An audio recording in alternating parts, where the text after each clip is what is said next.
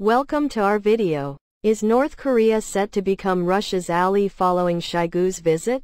I would like to focus on the commentary, the 1st of August 2023, by Mr. Fyodor Tertitskiy, a senior research fellow at Kookmin University, Seoul. It is in both countries' interests to cooperate, since each can provide the other with something in short supply. Russia needs artillery shells for its war, while North Korea needs humanitarian aid. The extensive media coverage of Russian Defense Minister Sergei Shoigu's recent visit to Pyongyang contained two main messages: that Russia and North Korea are allies, and that the primary focus of the meeting was Russia's war against Ukraine. Neither of these assertions, however, is an accurate reflection of the current state of relations between Russia and North Korea. For a start, much to Pyongyang's chagrin, Russia is not in fact an ally of North Korea.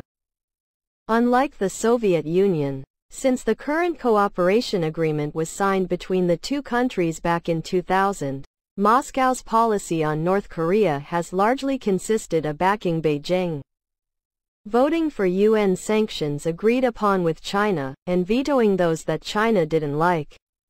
For all Pyongyang's efforts to diversify its trade relations away from China, economic ties between Russia and North Korea are practically non-existent.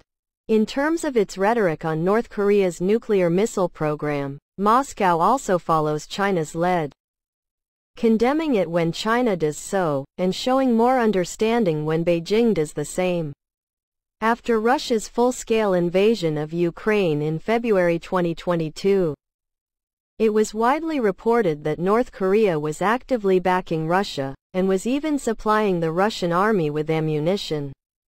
But it's not quite as straightforward as that. All the messages of support for the invasion and Russia's annexation of parts of Ukraine were only published in North Korean media meant for foreign audiences. They never reached the North Korean people, and all domestic publications have simply remained silent on the issue of Russia's war against Ukraine. Nor is there anything to suggest that Pyongyang received anything from Moscow in exchange for its supportive rhetoric. Back in 2014, North Korea became one of just a handful of countries to recognize annexed Crimea as Russian territory, hoping to receive some kind of economic incentive in return. But none was forthcoming. As the Russian ambassador to North Korea has freely admitted, there is no hard evidence available that North Korea is truly supplying Russia with ammunition, though it's entirely possible, after all. North Korea's munitions industry is highly developed, artillery plays a key role in the country's military doctrine, and the Russian army is in need of shells. Another important factor in relations between Moscow and Pyongyang is that the invasion of Ukraine has created a lot of tension between Russia and South Korea.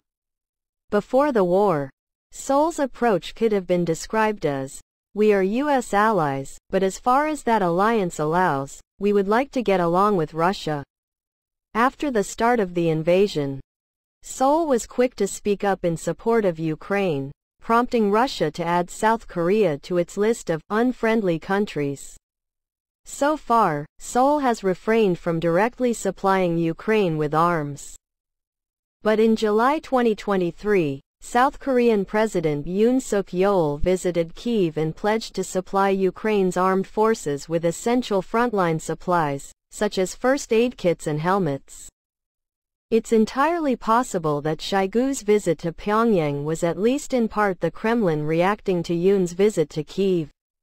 After all, during his visit, Shoigu took part in the celebrations of the 70th anniversary of the end of the Korean War, which Pyongyang refers to as victory over the American imperialists and their South Korean puppets. Russian delegations have not previously attended such events.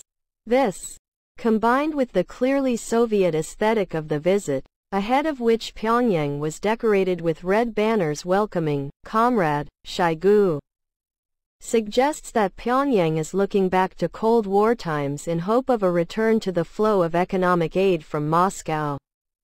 Longtime observers of North Korea know that no matter how diverse the changes happening in the country, they nearly always end in a return to the status quo. The cautious cooperation with South Korea that got underway in the early 2000s has collapsed, and attempts to improve relations with Japan have been unsuccessful. Pyongyang's attempts to diversify away from its dependence on China toward Russia or South Korea came to nothing, just like North Korea's notorious summits with former U.S. President Donald Trump. Any economic reforms at home are inevitably followed by a wave of counter-reforms. It's entirely possible, therefore, that Shoigu's visit to Pyongyang will turn out to be a mere formality. Like the summit between North Korean leader Kim Jong-un and Russian President Vladimir Putin in Vladivostok in 2019. These meetings are not completely devoid of meaning because they are later mentioned in various reports around the world. Often with the conclusion that Russia retains a certain influence in North Korea. Indeed, one of Russia's key goals in North Korea ever since the early years of Boris Yeltsin's presidency has been to increase its diplomatic weight there while avoiding taking any concrete action. At the same time, it can't be completely excluded that this time will be different, because it appears to be in both sides' interests to cooperate. Russia needs artillery shells for its war. And North Korea can produce them. North Korea needs humanitarian aid because its isolation during the pandemic has resulted in famine, and Russia can provide that aid. For now, it's hard to predict anything with confidence. There are a great many factors that could influence how events develop: the situation at the front, the state of the Russian defense industry, North Korea's readiness to open its borders and accept foreign aid, China's opinion, the positions of Putin and Kim, the efforts of key officials in both countries, and, quite possibly, some completely unpredictable events. Still, while change in North Korea may be rare and fleeting, history also shows that drastic change sometimes comes when it is least expected. That's all. Focusing on the commentary, the 1st of August 2023, by Mr. Fyodor Tertitskiy, a senior research fellow at Kookmin University, Seoul.